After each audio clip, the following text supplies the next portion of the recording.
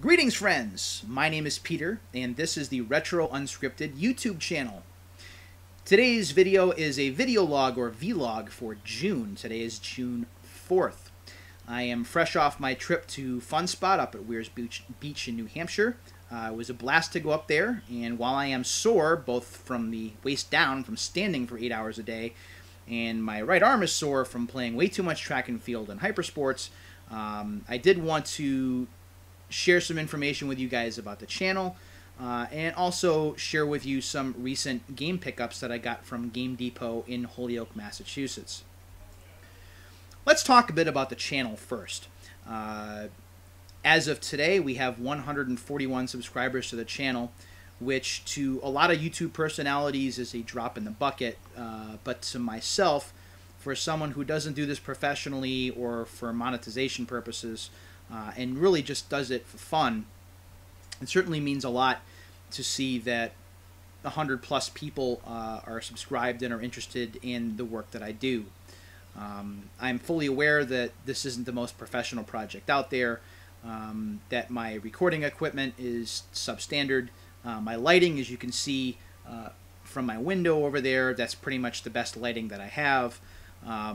So it's not something that I'm doing professionally, but it's something that I'm doing for fun, and something that I'm hoping that my reputation from writing for other websites in the past, my work with RetroWare TV, which is fairly recent, and my activity in social media, most notably on Twitter and Google+, is enough to get people interested to kind of check things out and see what it is that I do.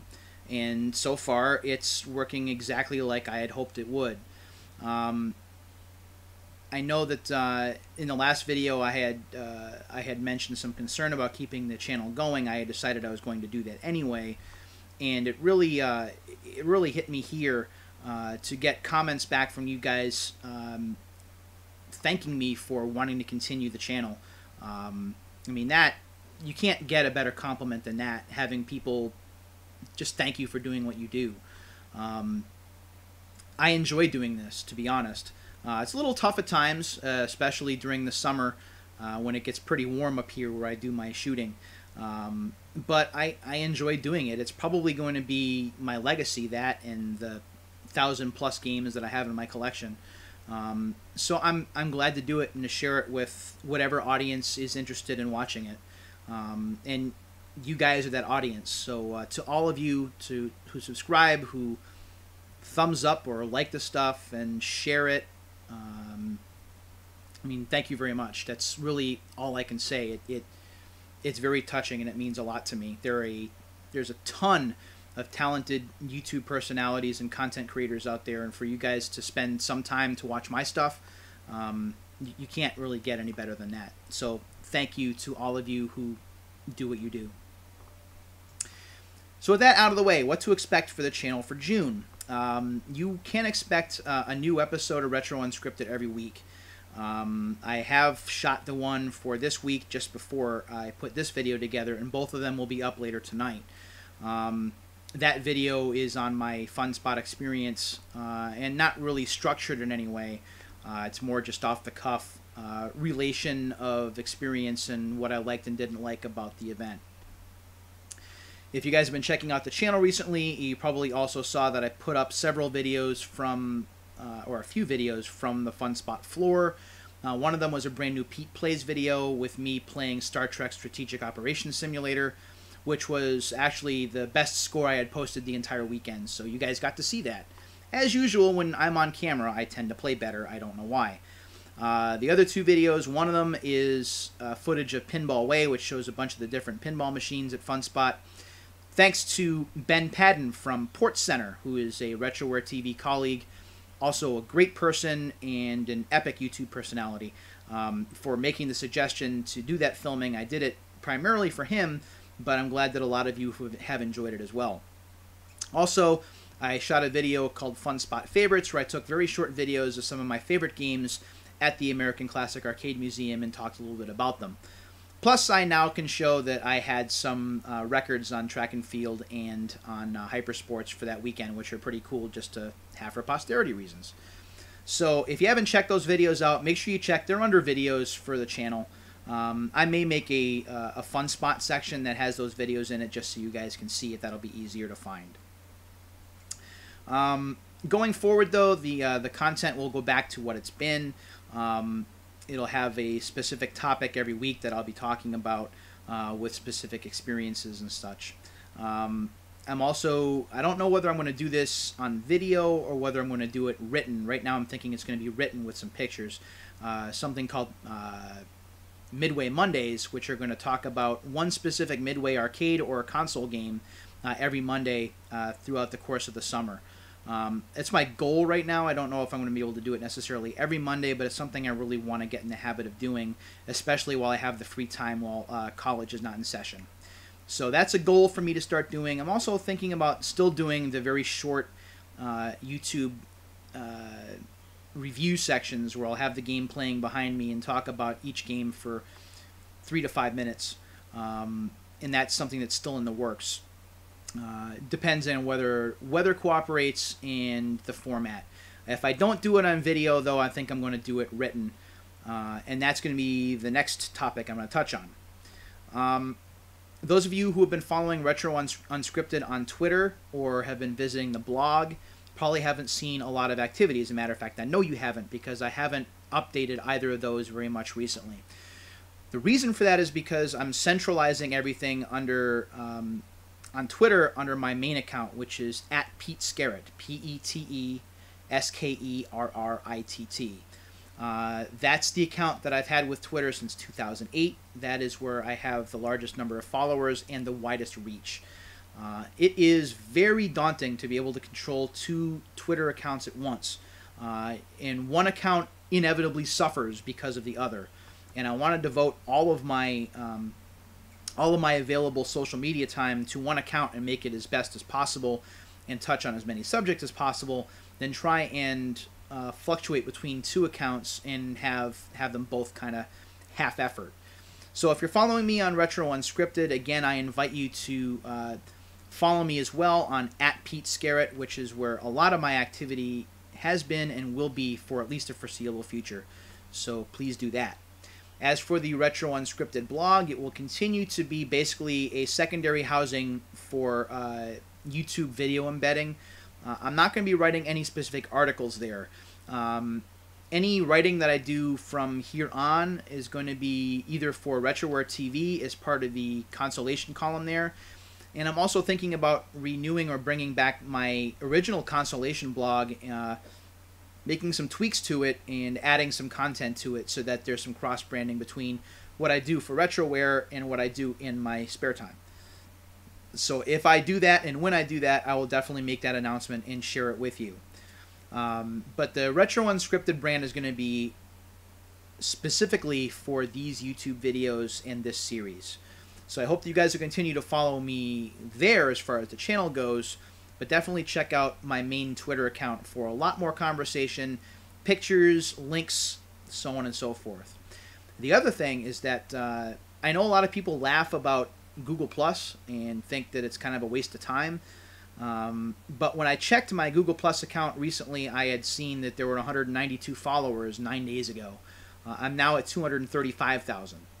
Now, granted, some of those, maybe a lot of those, may be kind of not real accounts, but I get a lot of engagement from people who follow me on Google Plus, posting my own content as well as content from other great content creators from RetroWare TV and beyond. So I'm going to make sure that I link my Google Plus account below. If you're not following me or have me in any of your circles there, I strongly recommend doing so, because that's where that's where I'm going to be doing a lot of my promoting, not only for Retro Unscripted and Consolation, but also for other really worthy content creators who really deserve the extra traffic and who I think should get that. So make sure you check that out. Okay, first part of the video done. That's all the information you need to know about the channel and the social media stuff. But what you guys are really waiting for is what games did I get? I'm glad you waited, because now's your time.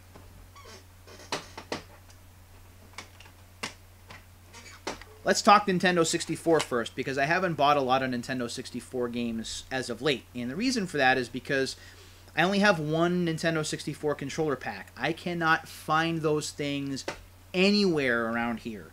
The ones that I can find are the really bad third-party ones that are untrustworthy. So I have just the one controller pack, so I try to be very careful when I buy Nintendo 64 games to make sure they either have battery backup or that they're games that don't really require me to save anything in order to enjoy them. Mace the Dark Age is a fighting game from Atari Games that was published by Midway. I believe this was 97, 98, somewhere around there. This I remember seeing in stores, and I never played it when I was working at FuncoLand especially, but I always wanted to, and I got a good deal on this, so I figured I would grab it. We'll see how good it is. I haven't been able to test it yet. I will talk about it on a later video log, that's for sure. The other N64 game I got, and I'm really glad I found it because I couldn't find it anywhere before, this is Star Wars Episode 1, Battle for Naboo. This is basically Rogue Squadron 1.5. It takes place in the Episode 1 universe rather than the original trilogy universe. And it's developed by Factor 5, the same team that did the Rogue Squadron games and Shadows of the Empire. And they really do great work. So I hadn't been able to find this until now, but I got a good deal on it, and I was happy to add it to my library. I just have to make the time to play it now. So those are the N64 games. Again, cool to add some of those to my library, and I'm still looking to add more. If I can find another controller pack locally, obviously the number of games I get will increase. Then we'll move to 8-bit. I grabbed a couple of games as well. This is Willow from Capcom. Never played this before. I've heard about it. I've heard people talk about it, but never really spent any time playing it. Found it at a good price, figured I would give it a shot. And the other one, and I'm glad I have this because this completes a trilogy, this is Super Mario Bros. 3. Comes with the manual and also has a slipcover, which is nice. So it's about as close to complete without getting the box as you can get. And I got a really good deal on this. So thanks again to Game Depot for hooking me up. Moving to 16-bit now. Only one Super Nintendo game, and it's John Madden Football 93. Yeah, I know. It's another sports game. Well, you know, in the Madden series, I had the original Madden for Super Nintendo, and I have 94 and 95, but I didn't have 93. So it was a glaring hole, and I filled that hole. So that's why I got it. Time for Genesis games, and yeah, that means it's probably time for more sports games. You're right. This is NFL 95, which I actually got for free.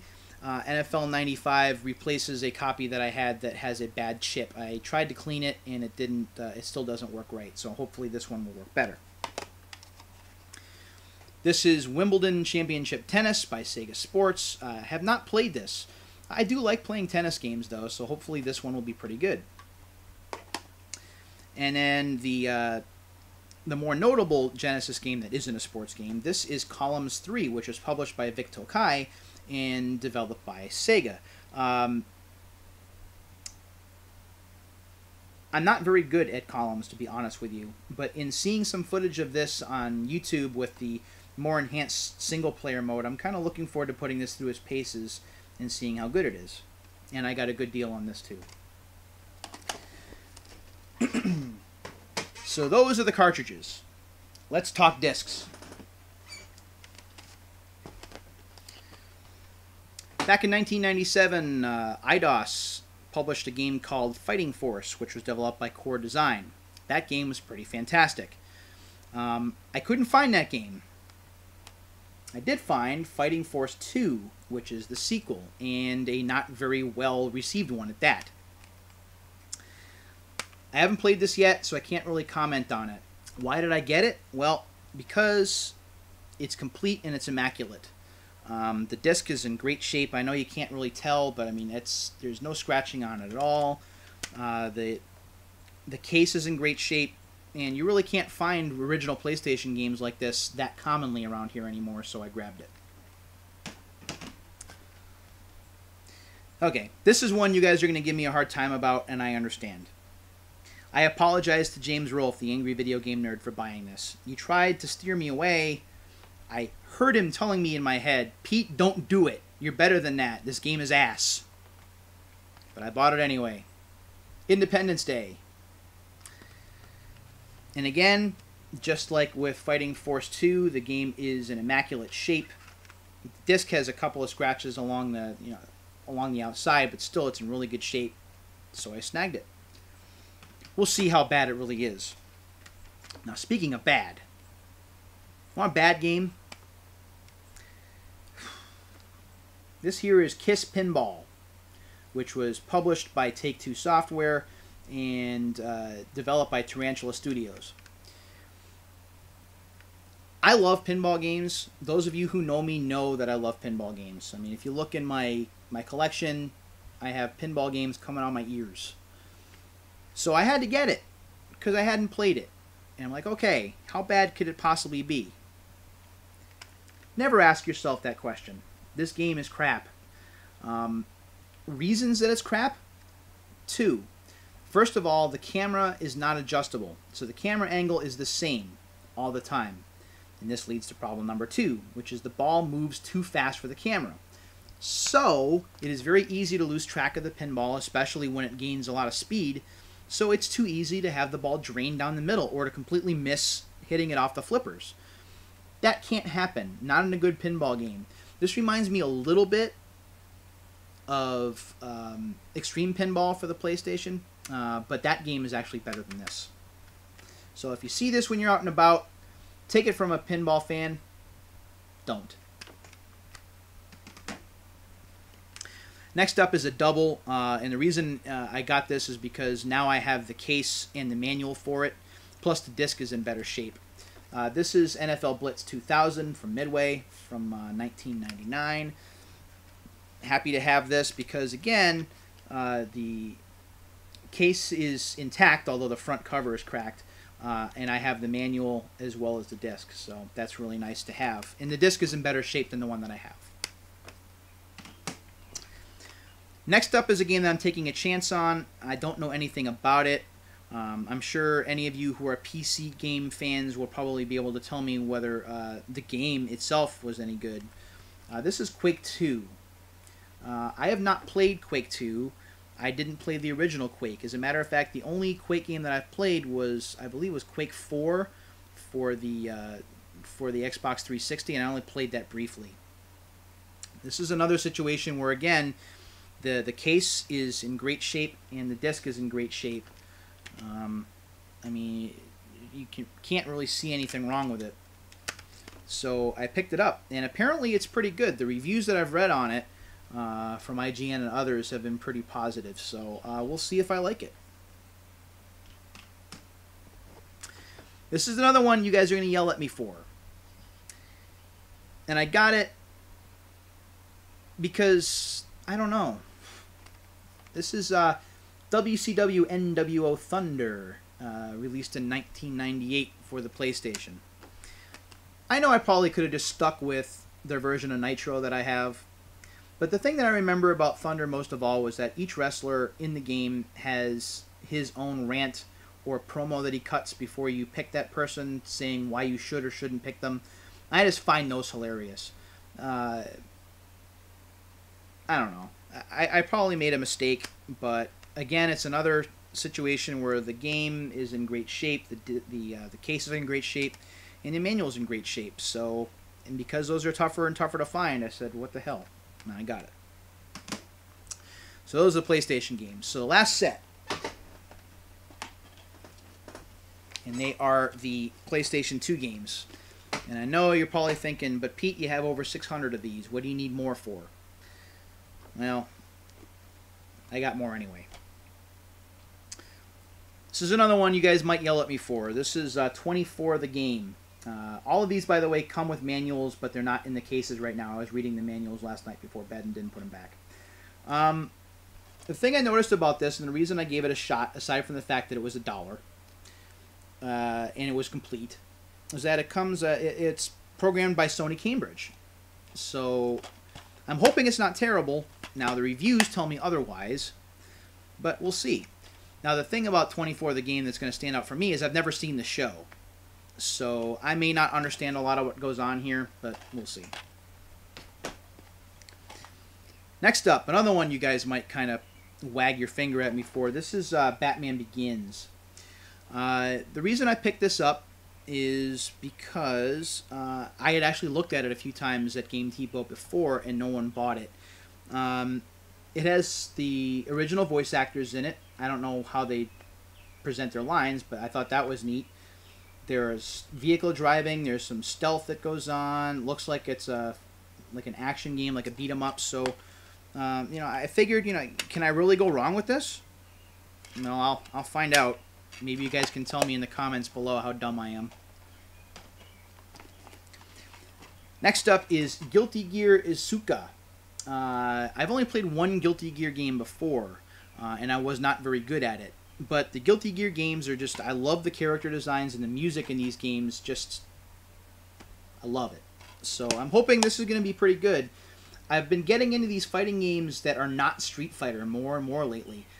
Been big into King of Fighters and World Heroes and stuff like that. Obviously this is going to be much different, but I'm hoping that I'm going to like it. We'll see.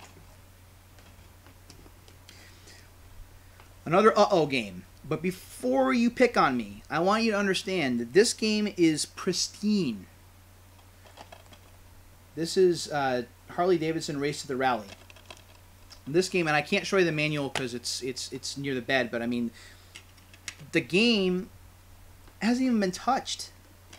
It's like the person bought it, looked at it, and said, I don't want this crap. And I don't see why. If you look at the back of the box, it looks like a cross between Criterion's Burnout series and then Climax's Speed Kings game, which was for the PS2 and the Xbox. Where do I get the Burnout ideas from? Well, and you can't really see it, I'm sure, because of the glare. But there's something here for oncoming, so you can drive into oncoming traffic. And there's near misses you can get to. So it seems like it would be an interesting idea. The other thing I heard about this game is that the licensed soundtrack, while the number of tracks is limited, is actually pretty good. So, and I got this for $4 complete. So I said, all right. We'll see. I haven't tried it yet. All of these games, with the exception of Kiss Pinball, I haven't even had a chance to test yet. Bought another game that's a double, but I bought it because it's complete in box rather than just disc only. This is Onimusha 2, Samurai's Destiny. The disc is in better shape. Whoops, or it might not be now. Was in better shape than the one that I have. And again, just getting it complete means that I have Onimusha, Onimusha 2, and Onimusha 3, all complete with manuals ready to play. Now we're going to get to the good stuff. This is the stuff I didn't expect to find. Like another Onimusha game. This is Dawn of Dreams. Now this I had not seen. I knew it existed, but I hadn't seen it anywhere. And I saw it at Game Depot and snagged it instantly. I didn't know that the game has 2 discs. I had no idea. And I really didn't know a lot about it. And the reviews of this were pretty good. I saw reviews in the 8 to 9 range, which is not bad for a game that was 2006, so like a year into the new generation of consoles. So I'm looking forward to putting this through its paces. Now, granted, I am not a very good Onimusha player. I am not good with that kind of combat. I'm more hack and slash without thinking about blocks or strategic combat or anything. So I may struggle with this, but I've heard it's better for action players, so we'll see how I do. And then last but not least is a game that I'm glad I found because I had heard good things about it and never played it. This is The Warriors from Rockstar Games. This is a beat 'em up in open cities, apparently, according to the back of the case. The reviews have been pretty good, and I got a decent deal on this being complete. I only paid $10 for this. I had the manual on the bed, but everything else is in here. I got the Rockstar registration card.